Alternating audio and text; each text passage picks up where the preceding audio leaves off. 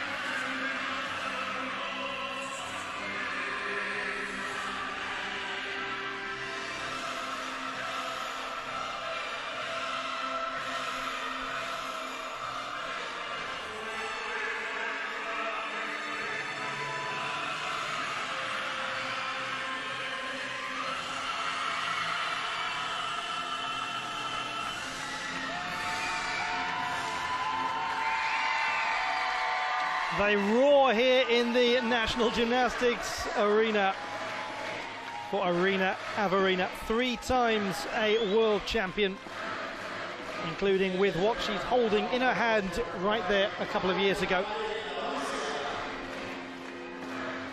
Has also been 7 times a European champion. Very difficult catch there. No sight of the apparatus.